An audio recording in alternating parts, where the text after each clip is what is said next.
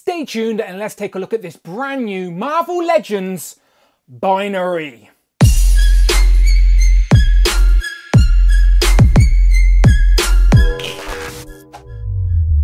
Pow and welcome back to the channel, Dan Who Reviews. As always, my name is Dan W. Make sure you are following me on Instagram at It's Dan Who. And remember, you can now hit that join button and become a channel member as well. Quite simply show some love or join the members club. Much appreciated. Today we are taking a look at the brand new Marvel Legends binary. Now in the US, this is going to be the last Walgreens exclusive of 2021 before Hasbro switch up the theme. So we've had a whole cosmic year with 4 Marvel Legends, starting with the Fallen Silver Surfer, then we got Nova, Quasar, and the final one is binary. Hasbro have already confirmed that in 2022 they are switching up the theme to something they haven't done before. So binary should hopefully get in people's hands before the end of the year. Obviously, I'm in the UK, we do not have Walgreens, so I got mine from INDEMAND Toys. Much appreciated as always.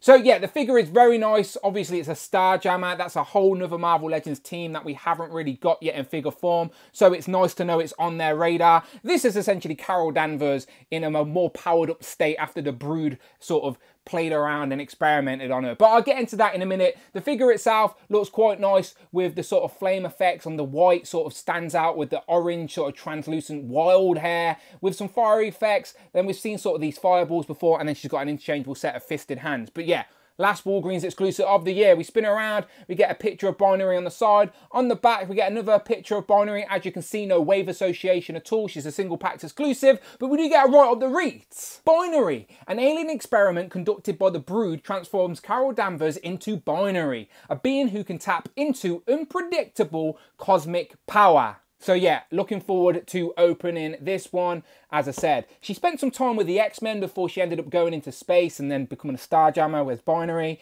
But still, it's a nice iteration of Carol Danvers that we haven't got in figure form.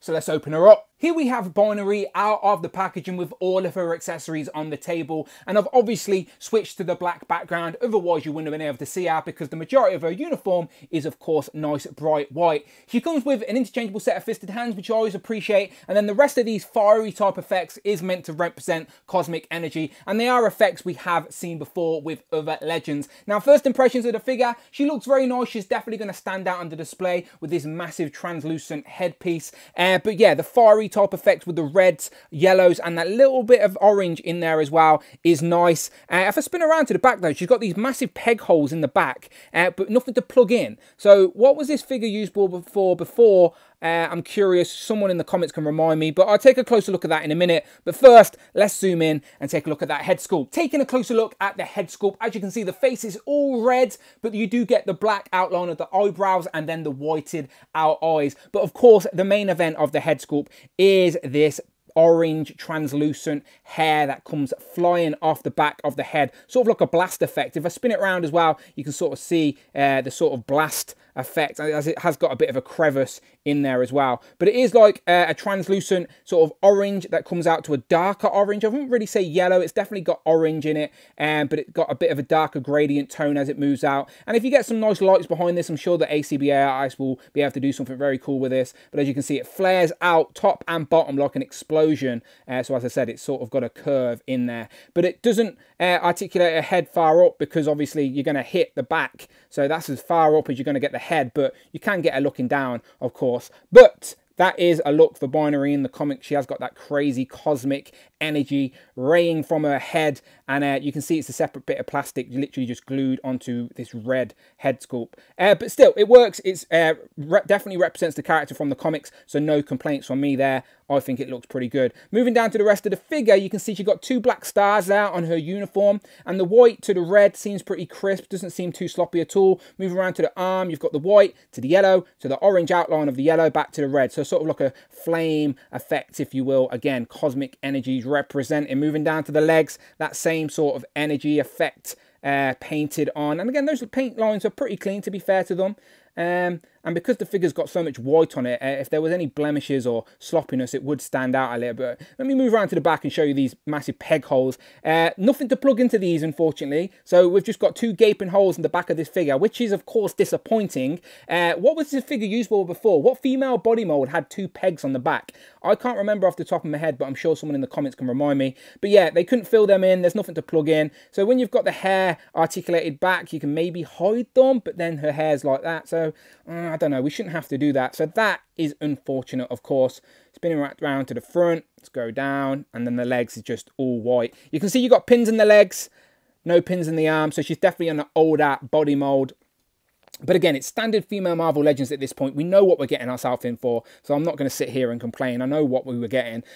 Shoulders will go past 90. Only a single joint on the elbow, but they will swivel at the elbow, and then there's a nice hinge on the hand as well. Waist joint, there's no waist joint, sorry. There's no waist. It's all in the top of the diaphragm, so you get a bit of wiggle up there at the top. As I said, I'll show you the head will look down, but hindered going back because of the hair.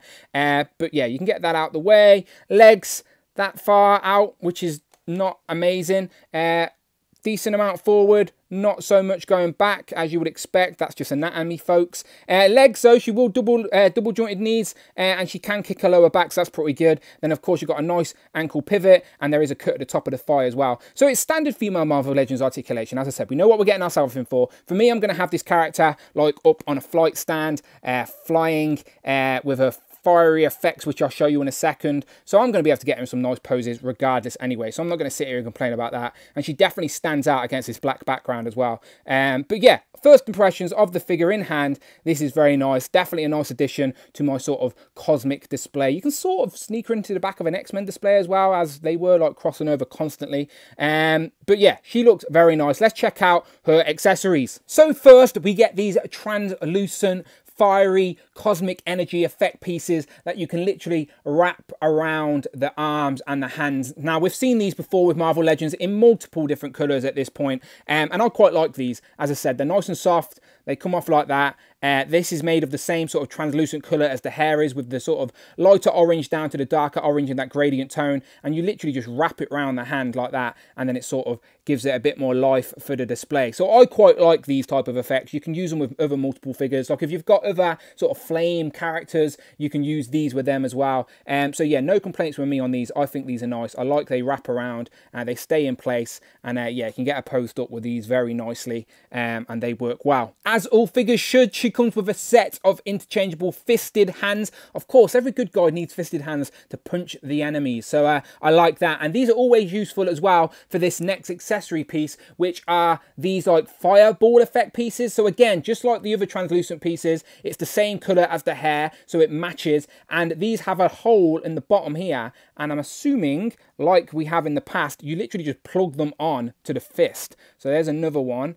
And literally you just squeeze the fist in there, and now she's got these like cosmic ball energies on her hand. So I prefer the other effect pieces, but these definitely stand out as well. Like she could be throwing a cosmic energy effect, or powering up, or charging up, or whatever it may be. But yeah, these are decent enough. If I zoom in a little bit, they have got some nice sculpted detail on them, and as I said, they are the orangey sort of gradient colour that matches the hair as well, with the bit of a yellow back to the darker orange on the front. So yeah, I reckon you can use these and use the other ones as well, like this. So as I said, you can combine the two accessory pieces, so she's like even more charged up now on the arms with these fireball effect pieces moving into the translucent sort of wraparound pieces as well. So I quite like that you can use both of them. And as I said, you get her up on a flight stand like this, just get her posed up nicely, and she's definitely going to pop on a cosmic display with these effect pieces. So I always appreciate that. So yeah, this is pretty nice. I do want to show you a way to take advantage of those holes in the back of her upper torso. If we move it around here, you can see I've actually plugged in a flight stand just directly into those holes in the back. Now, I'm sure this wasn't Hasbro's intention. However, we can take advantage of that sort of, not mistake, but as I said, it would have been nice for those to be filled in. However, I have found an advantage of them. You can plug in a flight stand, and now you can get Binary flying up there with her accessory pieces. And this is probably how I'll have her displayed on my cosmic shelf, just like this. And you have to admit, up there on a flight stand with those flame effects all sort of attached to her arms, she does look very nice and will definitely pop. And if you get some lights behind her so the translucentness glimmers a little bit, she is going to look very nice on a display. So yeah, take advantage of those holes in the back, plug her into a flight stand and get her up like this. She looks good. Moving into some comparisons, here we have Binary compared to two other Walgreens exclusive that got released this year with Nova and Quasar. And I'm sure a lot of the comments of this video are going to be, I haven't even got Quasar yet. Hasbro says it's a Walgreens distribution issue. As I said, this is a global problem at the minute. I am sure patience will be paid off and you'll be able to get these figures eventually, but it is nice to have these sort of cosmic characters now rounded up together. Obviously we also got the Fallen Silver Surfer, but he goes in a different spot. For me, these will all go on the same cosmic display, and we just need some more Starjammers. But yeah, very nice set of single pack exclusives. Here we have Binary compared to the comic version of Captain Marvel, and that figure could do with an upgrade as well, to be fair now, as that was released a few years back. And then we have Adam Warlock, as he is all over the media at the minute, as he's just been cast in Guardians of the Galaxy 3. So we're seeing him in live action form very soon, I'm sure, but he is definitely a cosmic character worthy being on the display with anyone. And yeah, these look good. Since I don't have any Starjammers to do any comparisons with, unfortunately, they are definitely a team that Hasbro need to start dipping into. Here we have two of the sons of the leader of the Starjammers with Cyclops and Havoc, and you probably can't see Havoc against the black on black, but he's definitely there. Their father, which was of course Crosshair, was the leader of the Space Pirates, the Starjammers, so it will be nice to get him in figure form soon as well. There's also more like Chode. He'd be the big sort of Abomination style looking character to have in figure form. Maybe a box set would be nice down the line, but yeah, Binary's a nice starting point for that little Space Pirates team that definitely have a lot to do with the X-Men as well. Speaking of the X-Men, here we have two of the X-Women with Rogue and Jean Grey, and it was just before Carol Danvers turned into Binary that Rogue actually absorbed Carol Danvers' powers and memories, because Carol Danvers was spending a lot of time with the Uncanny X-Men, I believe, but still, she definitely has a lot to do with the X-Men during that era of Marvel, and yeah, here we have two compared to Binary. Here we have our comic Binary compared to the MCU counterpart, as this was technically the Binary form of Captain Marvel that we got a little glimpse of within the Captain Marvel movie, of course. And you can see how these two share the same effect pieces, where they've got those balls and those wraparounds on the lower arms. It's just the ones on the movie version a little bit more matte. They're not as shiny and glossy as the translucentness of the comic Binary, but you can see how it's basically the same sort of thing and how they took influence from each other. But yeah, MCU versus comic, always nice to see. And then last, but by no means least, here we have Binary compared to Worthy, Hal, Fire, Hank.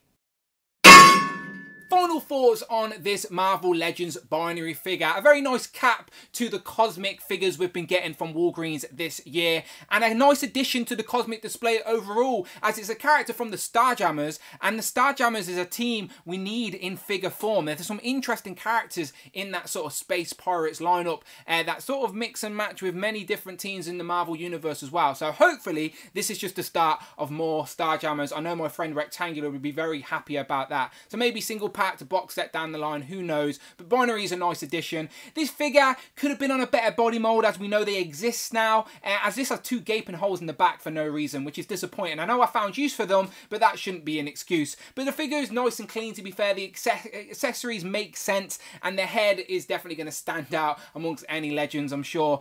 Just get some light shining behind that and she's going to glimmer on the shelf. But yeah, a nice addition to the cosmic display. But you let me know what you think in the comments below, as always. And yeah, if you like Marvel Legends, and trust me, you're in the right place, check out the videos tab, find the playlist, but most importantly, please, please, please hit that subscribe button. You can also now hit that join button and become a channel member as well. Quite simply show some love or join the members club. Much, much appreciated. You can follow me on Instagram at It's Dan Who.